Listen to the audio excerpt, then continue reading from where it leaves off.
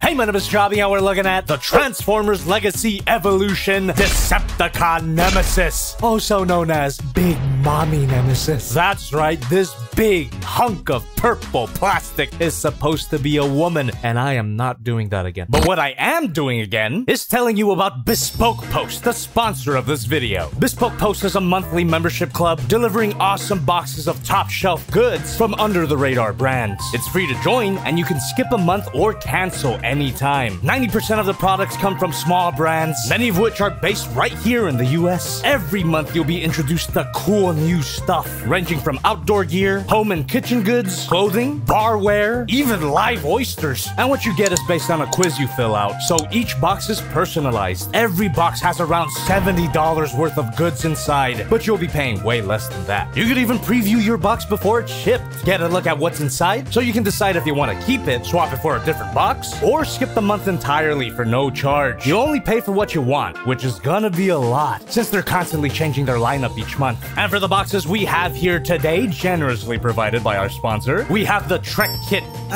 which includes a titanium emergency whistle, which I suppose if you're lost in the woods or something, you could...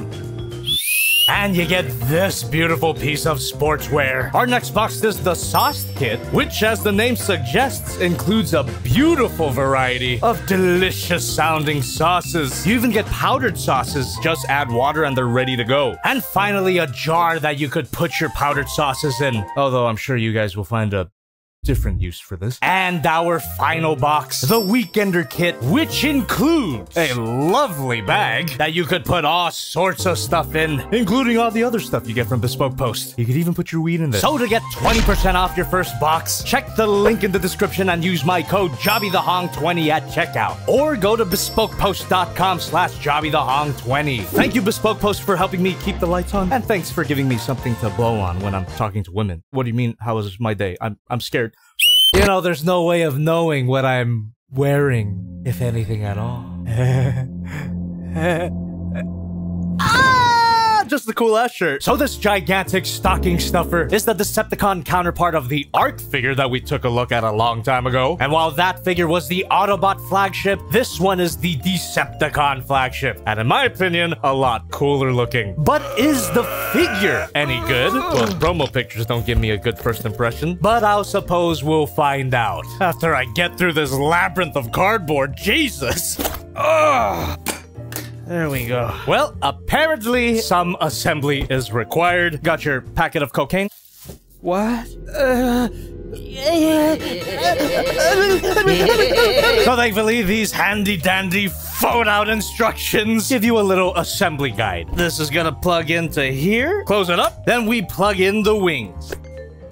Oh, this is the closest you're gonna get to me building a model kit. These thingies fold up, and there are these little thingies.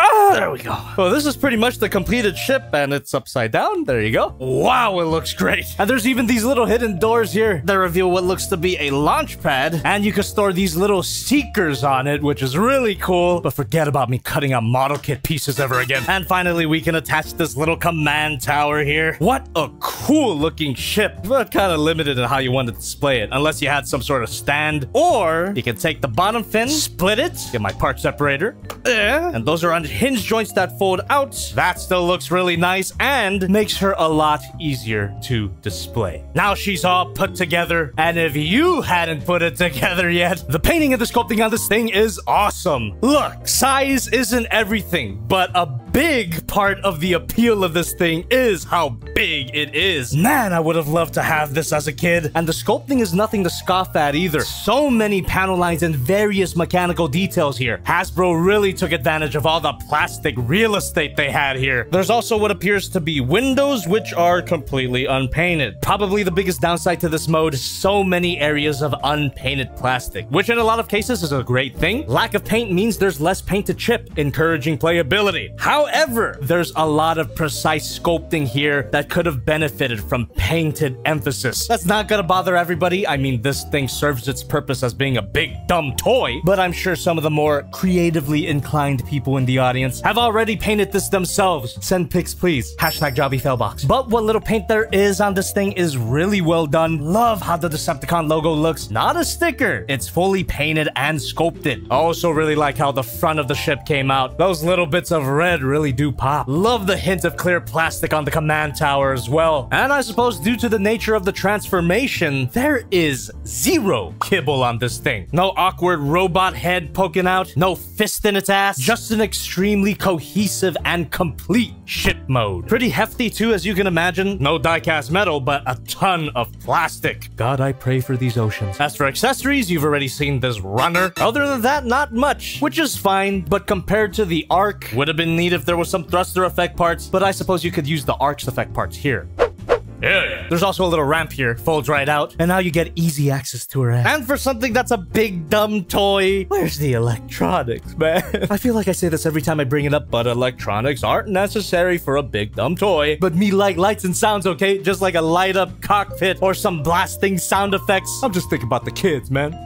Not in it that way. I'm just saying, if I was a kid, I would have loved some whooshy whooshy sounds. I should also say that this thing feels really nice to hold. And yeah, nothing comes apart. Super solid ship. Articulation-wise, it's a ship. I don't know what you expect. But you do get hinge joints here, that transforming back fin that you saw earlier, and no swivels. That is, if you neglected to attach these parts. For the swivel! It should come as no surprise to you that damn, that's a huge bit. Size comparison time. Here's Figma Modic Economy, Haya Toys Godzilla, Magic Square Light of Peace, and of course, the Transformers Kingdom Autobot Arc. Oh, they look so good together. This is a fantastic Transformers display, if you had the room. Now, don't get me wrong, I love me my big toys, but when all you got is a display cabinet that you stole from a museum, one wonders where you're gonna put this.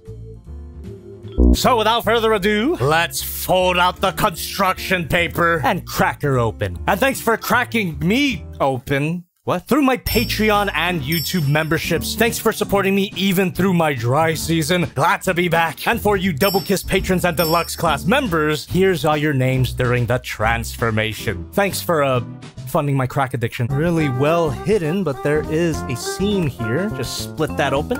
Oh, crack it like an egg. There we go. There we go.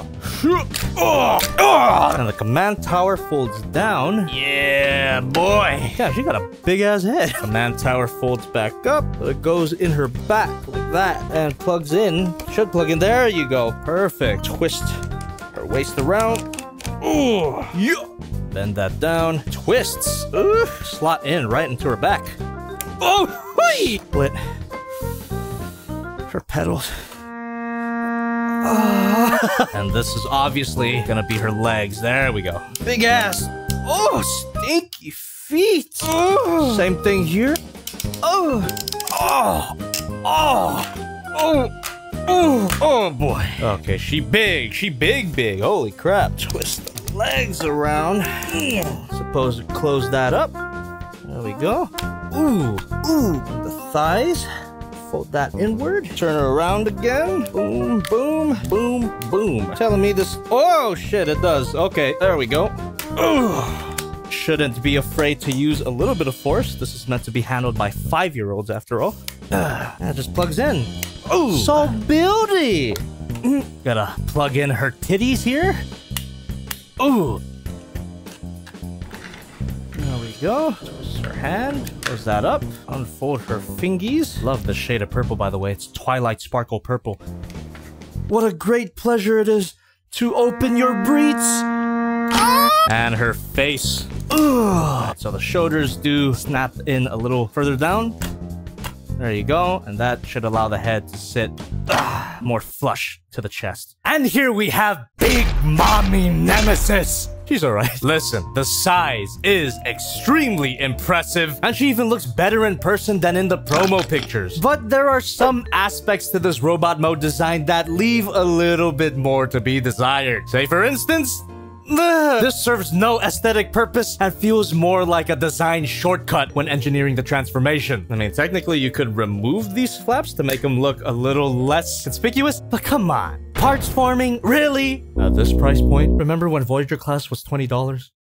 I don't. And while the front of the figure looks fine enough, the back of the figure, while not a cause for a lame pun, is a little clunky for my taste. I think I had the same criticism for the Arc, where this is a transformation that doesn't quite take advantage of all the plastic real estate that they had. Because the figure is so big, you'd think that they'd be able to engineer a slightly more complex transformation. And by complex, I don't mean just an extra hinge joint here or there, an extra panel. I could live with this back kibble, but I don't see an excuse for these arm flaps. But besides that, what about the overall design itself? Sure, it could have looked more sleek and there could have been a more clever use of the ship mode parts, but I kind of dig the lanky and somewhat clunky design of this robot. She looks like a destructive beast. I'm even getting a little Evangelion vibes here, but I'm also a cultist who thinks everything's an Eva reference. Love the color scheme here as well. Those bits of red are nice. Head sculpt is fantastic, and I really like how her eyes literally open up for the transformation. But again, wouldn't it have been cool if there was some light up features here? Don't be fooled by how thin she looks. This is a chunky toy. Feels super solid, everything stays in place, but all the wing stuff on her legs doesn't plug in quite as tightly as I would like, which I guess makes sense for the front of her legs specifically, because if these parts plugged in too tightly, it would make this feature a little hard to pull off. And I do literally mean pull off. Flip out this handle and flip out this barrel, and this is supposed to be a gun. Fits into her hand decently, and not the worst looking weapons, but not very threatening. But if you want to talk about non-threatening weapons, this here is supposed to be an axe, I assume. Also plugs right into her hand. What? Absolutely pathetic. I just love how the box hypes it up too, as if it's some big deal. Evo Fusion! And then they're just these little French surrender flags. Yeah, these guns are awesome in comparison. I don't know, I just think that this design looks powerful on her own, that these weapons are just superfluous. A robot this big doesn't really need a tiny little axe to fight. Also, that seeker storage feature still works in this mode. There's a little volume knob on her arm there, which you can just slide, and there you go. In terms of playability, I wish there was even more features here. Maybe some compartments to put mini cons in. Those were the days. And again, maybe an electronic feature.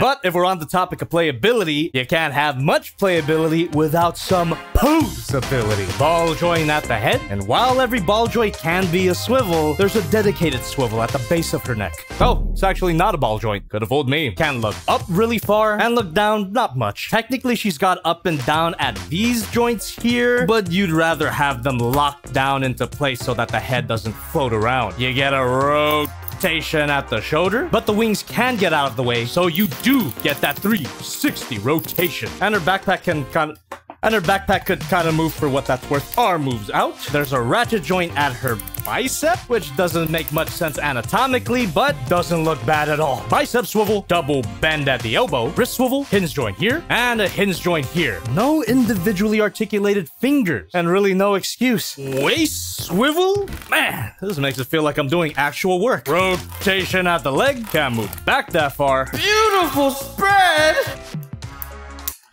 When that spread too good, god damn. Do not handle toys like me or else this will happen. However, if I may cope, not really missing much with this piece gone. That just means there's more shoulder articulation without the head floating out of place. Amazing, I'm a genius. Anyway, the spread is insane. Okay, I'm not gonna do that. Thigh swivel, bend at the knee, ankle swivel, and kind of a pathetic pivot. Well, at least it's there at all. Posability's not bad at all, if a bit limited. But fortunately, it doesn't take a complicated pose to make this thing look really cool. I'm sure the majority of people who get this, links in the description by the way, are gonna have her displayed in a semi-neutral standing pose to showcase her size comparison. My god. Here's Modica, Godzilla, Prime, and the Arc. This pairing has big step-on-me energy. So I quite like this thing, but I don't love it. Highly recommend this for kids. I'm sure they'll love it. It's just kind of hard to recommend because of the... Just get your kids a vape or something.